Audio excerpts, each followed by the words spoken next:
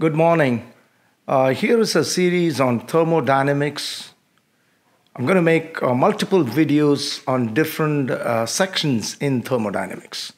So in this first section, we are going to discuss specific heat of gases. Now we know that specific heat is defined as the quantity of heat required to increase the temperature of 1 kilogram of a substance through 1 Kelvin. So it's the heat required for 1 kilogram to change the temperature by 1 Kelvin. But when we come to gases, instead of defining it for 1 kilogram, we will define it for 1 mole of a gas. So therefore, this is called the molar specific heat. And again, gases can be heated under two conditions. We can keep the volume constant. That means the gas is not allowed to expand, which means the pressure will increase. Or we can keep the pressure constant. That means the gas is allowed to expand, so the volume increases. So in short, we can either keep the pressure constant or the volume constant when we heat a gas. Therefore, gases have two specific heats. One is the specific heat at constant pressure. The other is the specific heat at constant volume. And when a gas is heated under constant pressure, since we are allowing it to expand, a part of the heat that is given is used for expansion. Or in other words, work is done. So a part of the energy that is supplied is used for expansion. That means the specific heat at constant pressure is always going to be bigger than the specific heat at constant volume.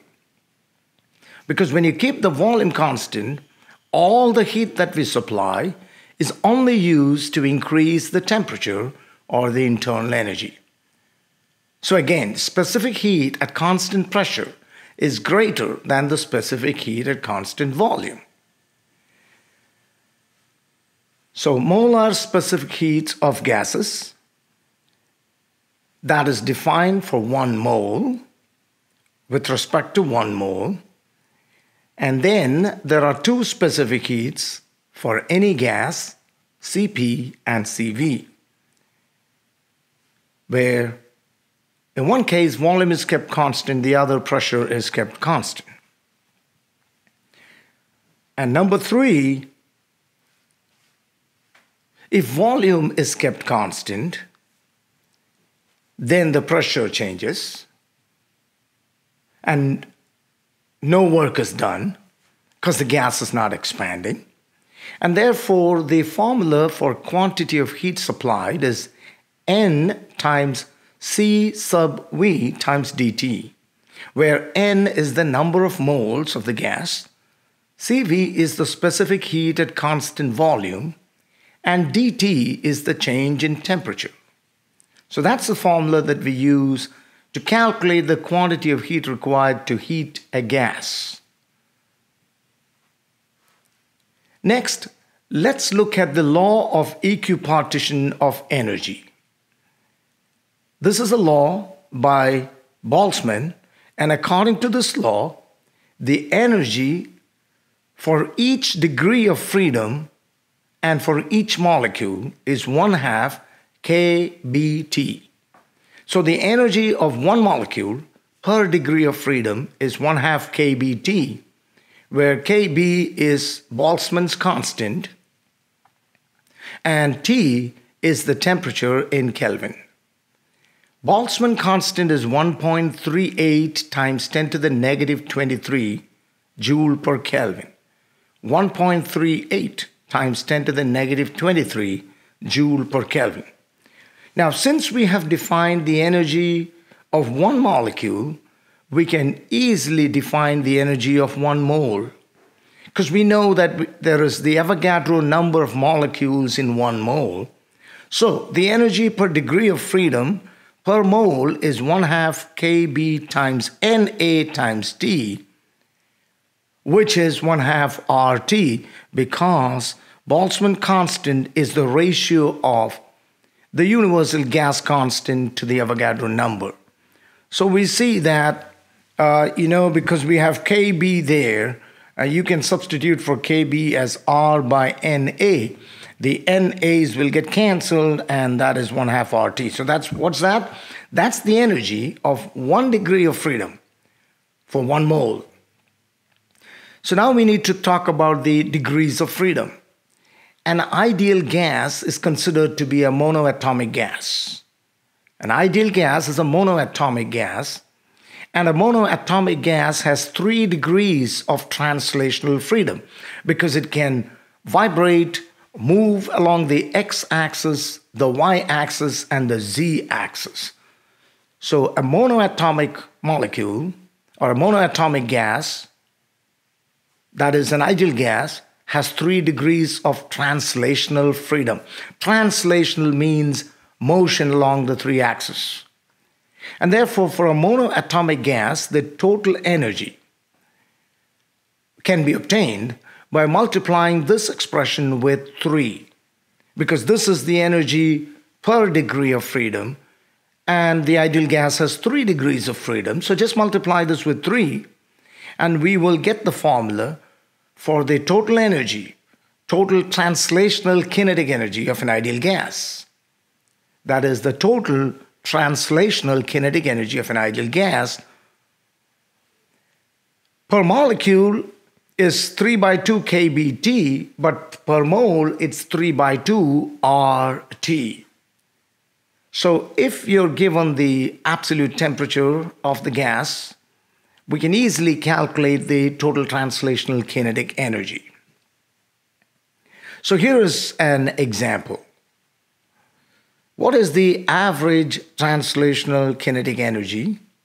It says, average because the molecules don't have exactly the same kinetic energy. So whenever we talk about large numbers of molecules or any entities, we always go to the average. So what is the average translational kinetic energy of an ideal gas at 700 Kelvin? Translational kinetic energy per molecule is 3/2 kBT.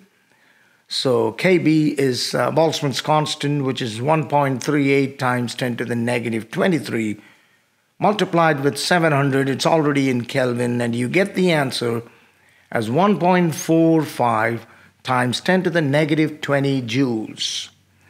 What if the question was about the translational kinetic energy of 1 mole? Then what you got to do is use 3/2 RT or multiply this with the Avogadro number. That should make sense. So in that case, we get 8,730 joules. That's a lot of energy in 1 mole of a gas. And when we come to heat engines, this is the energy that we are trying to tap. This is the energy that we're trying to use in a heat engine to convert it into mechanical energy, which will now help us to move from one place to another as the gas expands. We'll get to that in one of the sections. All right, so let's move on to the next topic. What about if it's a diatomic gas? A diatomic gas has 5 degrees of freedom. 3 translational, as before, and 2 rotational. We know that the diatomic molecule has a bond axis, and it can rotate about 2 perpendicular axes to the bond axis. So it can rotate about this axis, which is the Y, or it can rotate about the Z axis. So just like that, or, it can rotate like that. 2 rotations. It can also rotate about the bond axis, which would be the X axis. So it'll be rotating like that. But the rotational inertia in this case is really small, and so it's neglected. That's why we only have 2 degrees of rotational freedom. So 3 translational degrees where it can move along the X, the Y, or the Z. combined with 2 rotational degrees of freedom give us 5 degrees of freedom for a diatomic gas. 5 degrees of freedom. Therefore, the energy per molecule would be 5 by 2 kBT. But when we get to triatomic molecules or polyatomic molecules, where you have more than 3, like carbon dioxide, methane, and all that, so you would get 6 degrees of freedom. 3 translational and 3 rotational, which gives 6 degrees of freedom. Therefore, the energy per molecule is 6 by 2 kBT, which is 3 kBT. Remember that each one of these formulas is written for one molecule. So if we want to calculate the energy per mole, we got to multiply this with the Avogadro number. So keep that in mind. All right, moving to the next topic. Consider that there is a piston fitted with a smooth, frictionless, I should have said, consider that there is a cylinder fitted with a smooth, frictionless piston. And this is the initial position of the piston. And there is 1 mole of a gas in here, and it's heated. When the gas is heated, because the piston is free to move, it expands and comes out to a new position here. That means the volume changes. So a part of the heat is used to increase the internal energy of the gas, while another part is used to do work for expansion. Now, in this particular case, the pressure is kept a constant. So this is heating under constant pressure. The volume changes. Therefore, at constant, we know that if the pressure is constant, as in this case, the total heat given is used for 2 things. One part is used to increase the internal energy, and the other part is used to do work for expansion. But Q is, by definition, Cp times dt. Remember, we're talking about 1 mole of a gas, and therefore Q is actually n Cp dt, but n is 1, so it's only Cp dt. So on the left-hand side, Q is Cp dt. On the right-hand side, change in internal energy is Cv dt. Again, n is 1 mole, remember that, plus work. Now, work is pressure times change in volume. How do we get that? We know work is force times displacement, but force is pressure times area. We're talking about the area of the piston. So the area of the piston which moves out, so we get force as pressure times area, but A times dx is dV. That is the area. And so when we substitute, we get Cp dt is equal to Cv dt plus pressure times change in volume, PdV. But since we are dealing with 1 mole of a gas, we can apply the ideal gas equation, which is PV is equal to nRT. Again, n is 1, so PV is RT. And then when you differentiate, you get PdV on the left side, because pressure is constant. Remember, PdV is equal to, on the right side, R is a constant, so we will get RdT. Therefore, we can substitute for PdV as RdT, and then the dTs will cancel out, and so we get Cp is equal to Cv plus R. This is called Mayer's relation, M-A-Y-E-R-S. So Mayer's relation. That means if we know the specific heat at constant volume for any gas, we can simply add the universal gas constant and find the specific heat at constant pressure. Remember, the universal gas constant R is 8.314 joule per Kelvin per mole. All right, so the ratio of specific heats, Cp by Cv, is an important quantity, and the symbol used is gamma. Cp by Cv is gamma. Remember, Cp is always greater than Cv, so gamma is always greater than 1. For a monoatomic gas, gamma is 1.67.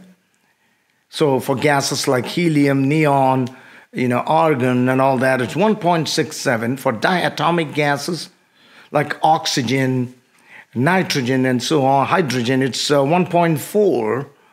And for polyatomic gases like carbon dioxide, methane and all that, we get 1.33. Now the question arises, what about air?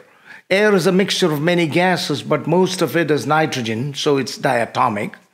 And therefore, when there is a problem with respect to air, you got to take gamma as 1.4, because most of the gases in air, nitrogen and oxygen, are diatomic. So that's about the ratio of specific heats. So now, at constant volume, we know that Q is the change in internal energy. So when you heat a gas at constant volume, all the heat that is given is used only for increasing the internal energy. I've said that many times, but so important, I'm saying it again, because there's no expansion. All of the heat is used to increase the internal energy. And we know that the internal energy is 3/2 nRT. Internal energy is 3/2 nRT for n moles of a gas, where T is the absolute temperature. Therefore, if you take the change in internal energy, you're going to get 3/2 nR delta T. Because the others are constants, change in internal energy is 3/2 nR delta T. So now we can substitute it back into this relation, which gives Q is 3/2 nR delta T, which is NCV delta T, right? We remember that generally Q is N times CV delta T. So put these two equal to each other, and then we will get a very important relation. So NCV delta T is 3/2 nR delta T, and which gives CV is equal to 3/2 R. So CV is 3/2 R. This is for a monoatomic gas, for an ideal gas, which is monoatomic.